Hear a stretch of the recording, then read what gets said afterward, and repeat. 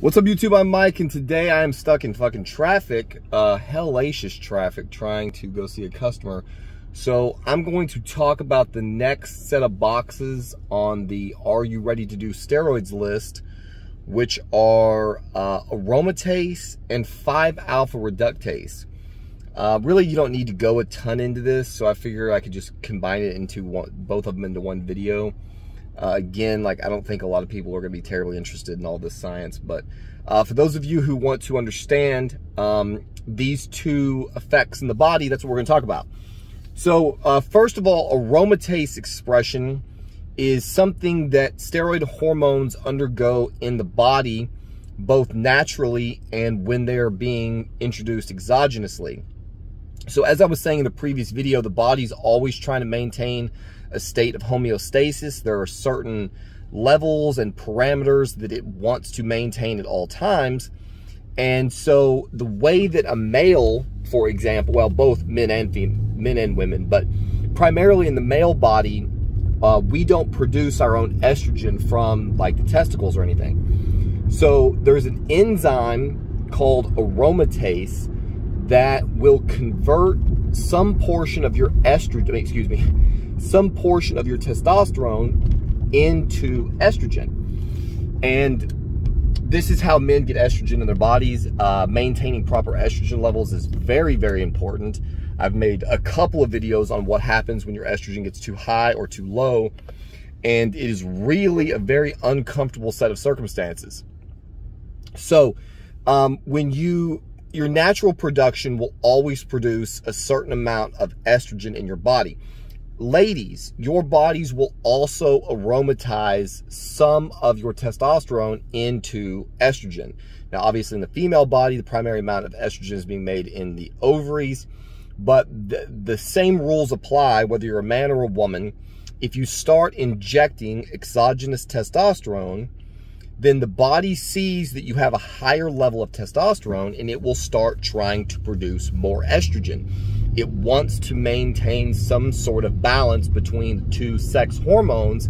And so if you're a woman, that's not really a problem. I mean, I guess if you're competitive, it could be an issue because a lot of times women are trying to lower their estrogen levels to be as dry as possible for their conditioning programs. But if you're a man, it can be very, very problematic. So one of the things, most notably, that men experience when they have high estrogen levels is gynecomastia, or gyno. This is a swelling of the glandular tissue behind the nipples and can also include the depositing of adipose tissue or fat tissue. Effectively, you begin to grow breasts. I struggle with this immensely. It can be caused when your estrogen levels are too high, and it can be caused if your progesterone levels are too high. So there are certain compounds that are going to aromatize. These are typically called wet compounds. Testosterone for one, dianabol for two. Several of the compounds that you can take will convert into estrogen. And so in order to keep that in line, you have to combat it. Now, a couple of things before I get into combating the estrogen. Not all men are prone to gyno. So I have no guys from the gym that walk around looking like water balloons a lot. They carry a lot of extra water on their frames because of high estrogen levels, but they never get the puffy, swollen lumps behind the nipples, nothing. And so these guys can walk around with high estrogen levels with really not a whole lot of negative side effects. One of the things that's interesting and is a real pain in the ass for me is that your libido is strongly affected by your estrogen levels. My libido is substantially better when my estrogen is high. When I use Arimidex to knock it down so as to alleviate my gyno symptoms, it tends to negative affect libido. So Derek from More Plates, More Dates made a video talking about the different effects of high and low estrogen, and one of the ways that he can tell is with morning erections. He feels like a morning erection is a pretty decent way of kind of a barometer of telling you where your estrogen levels are at. and that if you are sprouting solid morning wood every day, that you're probably in that sweet spot. I have also found that this seems to be true. So if you have a very low estrogen, you will have poor erection quality, and if you knock it down low enough, you will lose all interest in the opposite sex. Again, I'm not going to beat that point in this video. If you have any interest in that, you should look at, I'll put a tag up here to the video about low estrogen. And then when your estrogen gets high, for the most part, the side effects are relatively pleasant, aside from some people carry extra water weight. And that's where I, again, am strange. Like, I'm very prone to gyno, but I do not get the balloon face, the moon face, the Michelin Man look. I have had estrogen levels as high as 173 picograms per milliliter, I believe, and had no really visible water retention. So for whatever reason, my body stays very dry, even in the absence of even in the presence of wet compounds. But I do seriously struggle with gyno, and if I had to pick between the two, I would certainly prefer the water weight. So if you want to know if your estrogen gets too high, in my case, I made a video called My Estrogen Turned Me Into a Pregnant Woman or something. I'll put a link to that up here as well. I began getting morning sickness, like horrifically bad. Like, I was a moody bitch, and had a lot of bizarre side effects from having a very high estrogen level. So that is what aromatase is. That's what it does. Again, it's an enzyme in the body that will convert your testosterone into estrogen, and that forces you to combat that effect by using something like an an aromatase inhibitor, which would be a Arimidex, for example. You could use a SERM, a selective estrogen receptor modulator like Nolvadex. You could use a suicide inhibitor like Letrozole. I will probably make another video comparing and contrasting the differences between those different medications to help you understand what they do. That is important as well, because if you happen to be unlucky like me and accidentally get a hold of Letrozole that you think is Arimidex, you will knock your fucking estrogen completely out and have a whole host of negative side effects.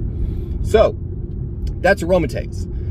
If anybody wants a deeper dive into that, we can go into that in another video. Secondly, for this video, third on the list is 5-alpha-reductase. Sounds like a big word, sounds like something deeply scientific. It's really not. So one of the other things that happens inside your body through the endocrine system is that you have testosterone, estrogen, and then you also have floating around in your bloodstream dihydrotestosterone, or DHT. Dihydrotestosterone is usually what is responsible for the masculinizing side effects from various different compounds, especially testosterone. DHT is a motherfucker in the sense that if DHT binds to the androgen receptor on your scalp, it can cause you to lose your hair. If it binds to the androgen receptor anywhere else in the body, it will cause you to grow hair. So whoever set that little system up, God or evolution, is a real fuckhead, because it really is just miserable. Like, you know, who wants to lose the hair on their head, and who wants to grow massive amounts of body hair? But that is, in fact, what it will do. This is why females cannot take testosterone in any kind of reasonable dose. They have to stay away from a lot of compounds that 5-alpha reduce if they reduce to DHT. Not all compounds will reduce to DHT.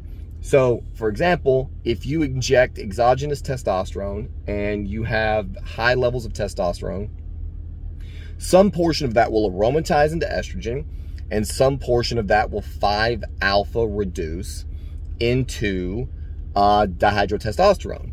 And this is necessary for a number of functions. You definitely need DHT in the body. I happen to like the feel of DHT.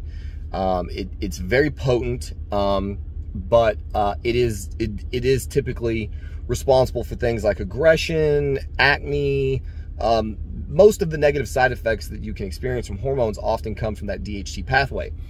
So there are other things that drugs can 5-alpha reduce too, and that's why you need to understand it, or at least be aware of it. So for example, if you are using nandrolone, DECA, or NPP, the nandrolone hormone will 5-alpha reduce into dihydronandrolone. I think that's right. If I'm wrong, I will update the video. But it 5-alpha reduces into a weaker substance, and there is even some science out there that suggests that dihydronandrolone will, or is it DHB? Nevertheless, that it could be protective of the hair, that you could in fact potentially regrow hair because it binds to the same receptor as DHT and prevents some of those effects. It is also postulated that that is part of what causes DECA dick, outside of its prolactin / progestogenic activity, that this 5-alpha reduced version of nandrolone binds to the DHT receptor, outcompetes it, and then that negatively affects your erection quality or your ability to maintain an erection. I find this compound to be very interesting, and it's 5-alpha reduced state, and so I'm going to try to do, when I get some spare time, if I ever do, some more research to try to better understand it and what some of the implications are. If I remember correctly, and I don't study this extensively, but I believe that the same occurs with boldenone, that it 5-alpha reduces into dihydroboldenone, which I believe is a relatively sought after compound. Again, I'm not positive about that. Please don't quote me. Really the point of this video is just to explain to you that if you were going to start using steroids, you need to be aware of the fact that you need to know which ones will 5-alpha reduce, what they will reduce to, and determine whether or not you want that substance in your body. So, like I said, with nandrolone, the fact that it 5-alpha reduces might be a reason not to use it. If you're especially prone to DECA dick, and then, you know, somebody in the comments is gonna be like, yeah, but you can use Proviron to offset this, and that's true. There are a number of things that you can take to offset the effect of all of these different compounds, but that's sort of, you know, a secondary point to this video, is that when you start fucking with your hormones, you cause all kinds of crazy effects. So you think, hey, I'm gonna you know, do a 500 milligram test cycle because it's a beginner cycle, it's safe because it's a naturally occurring, it's a bioidentical hormone. What could possibly go wrong? The next thing you know, you've got fucking bitch tits, and you've got acne, and you've got all of these things because you have spiked, because aromatase has spiked your estrogen levels, and 5-alpha reductase has spiked your DHT levels, and so you're growing tits and you're losing your hair.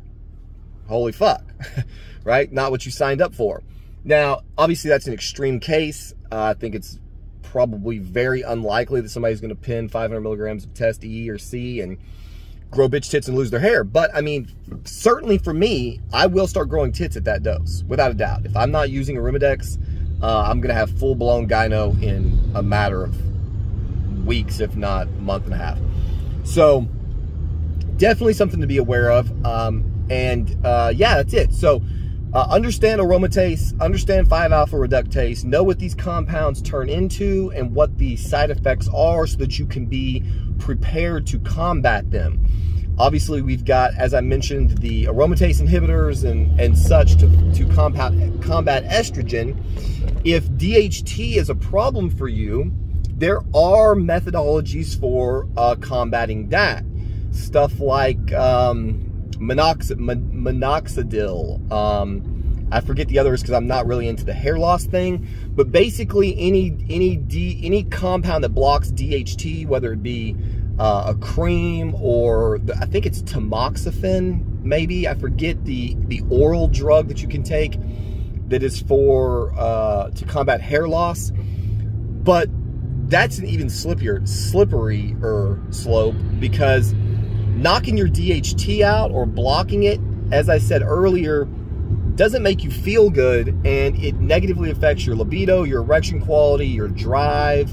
And so, you know, if push comes to shove, and it's kind of coming to shove right now, like I'm definitely starting to experience some thinning, some hair loss from various cycles and compounds and TRT and all kinds of shit. And I decided a long time ago that I'm not going to go the way of Derek. I'm not going to fight my hair loss with any kind of protocols or regimens. Like, I'm going to let it go and then just bick it down and have a buzz cut and a beard. My wife is definitely not excited about that, and she has picked out she's picked out a number of wigs, and I might even try one of those just as a gag. But that's it, man. Like, if I lose my hair, it'll either be, I'll either get myself a fancy looking rug or just fucking shade it, because I don't want to play games with all of the other drugs and fucking with my DHT levels. So there you have it. Hopefully this car rambling was entertaining or interesting or useful in some way. If you have questions about aromatase or 5-alpha-reductase or DHT or estrogen and how to combat, prevent those things from fucking your body up, feel free to leave those questions in the comments. Follow me on Instagram. You can DM me on Instagram for information. Again, I'm not your doctor. I'm not your trainer. I am just a almost 41-year-old man now who likes to treat his body like a science fair project. And so I'm happy to share my experiences with you and nothing more. So yeah, see you on the next one.